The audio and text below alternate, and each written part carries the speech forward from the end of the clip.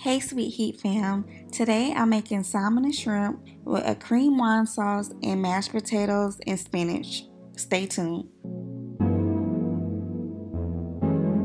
Y'all know I have to start with cleaning everything. Gotta let it sit for a minute, and I also scrub the potatoes with the vegetable brush off camera to get the excess dirt off. Next, you'll see me peeling the shell of the shrimp, and I'm also going to devein the shrimp and just let the rest sit in water and lemon juice. So starting off with my top two seasonings, garlic and onion powder.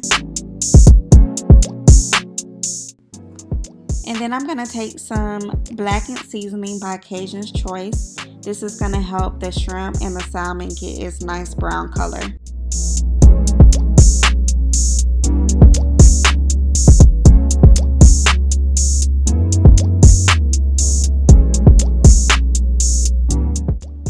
Next, I'm putting in Old Bay.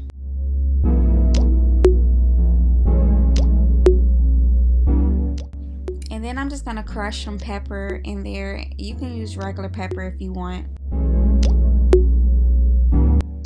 And then I'm just going to mix it all together and make sure that the seasoning is in the shrimp.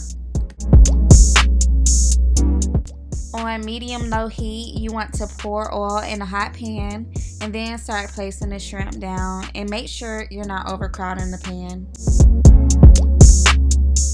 So I'm just going to brown the shrimp on both sides. You don't have to cook it all the way because it will be put in a sauce later.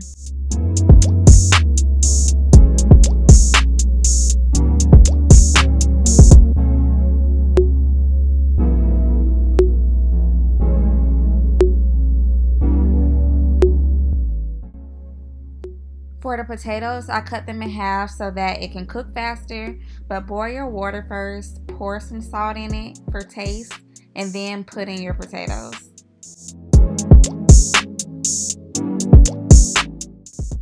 And then after about 20 minutes or so, your potatoes should be tender and you should be able to stick a fork right through it. And then it should be easy for you to just mash up the potatoes. Pouring your half and half. I used about 1 quart of half and half because I was making a lot of potatoes. I put 1 stick of butter, about a tablespoon of minced garlic. To season it, I just put in onion powder, garlic powder. I crushed up some black pepper. I put in parsley flakes for color. And make sure you put in a bouillon cube in there for flavor. I don't know why I didn't show that in the video.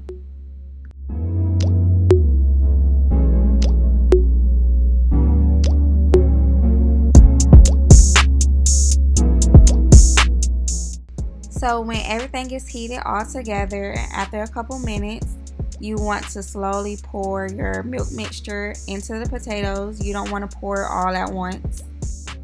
And as I'm doing this, I'm tasting it as I go, and you will see me adding more seasoning in the end, but that's optional.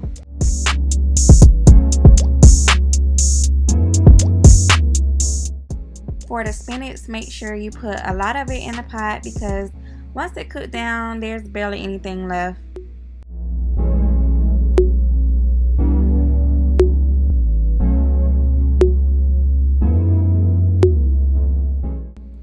And then just add some water or chicken broth for a little bit of flavor. And then you're gonna season it with your onion powder, your garlic powder, a little bit of salt, not a lot, and then you're just gonna put some minced garlic in there.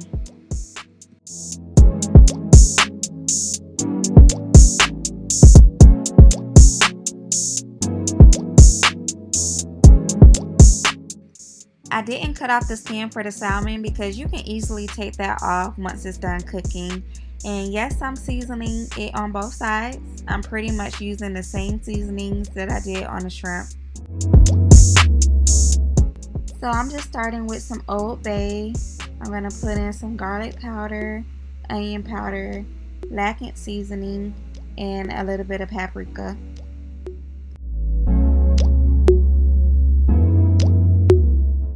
And then I'm just going to repeat this same process on the other side.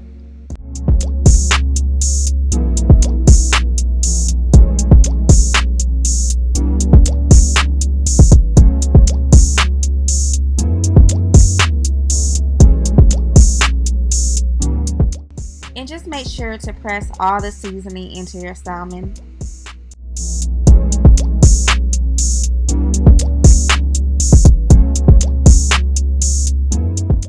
I don't want to cook the salmon too fast, so I put it on medium-low heat with a little bit of oil in the pan.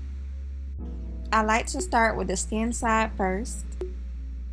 And after about 4 to 5 minutes, I flip them over.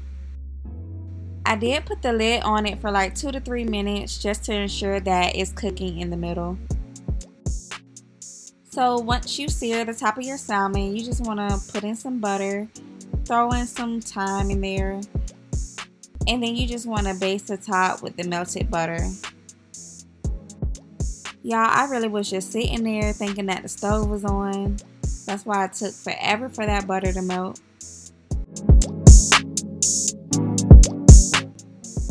And then you want to start off with some minced garlic and butter for your wine sauce.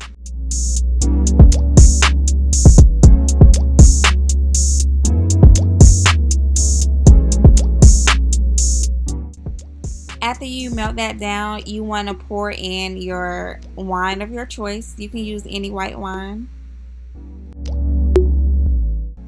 And then I slowly poured in some heavy whipping cream. And then I added a chicken bouillon cube just for some flavor.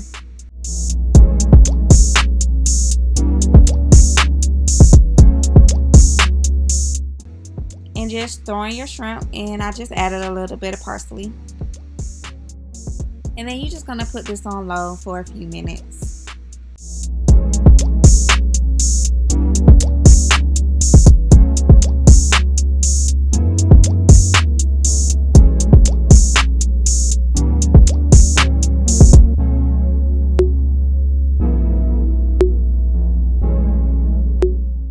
Look how beautiful this look, y'all.